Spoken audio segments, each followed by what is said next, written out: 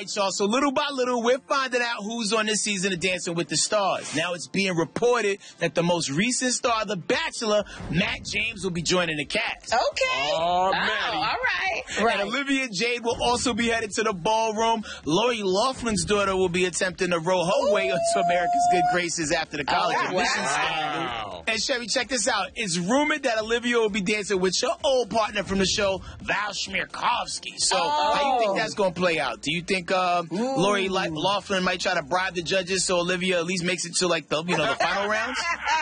Oh no, they do not do bribes over there at Dancing with the Stars, but I think Val can make anybody who's not look like they can. Okay. So we gonna do it the right way. Okay. This is nice. Yes. Yeah, Val be putting it on them women, honey. They fall for Val quick because he be Schmirkovsky in their ass.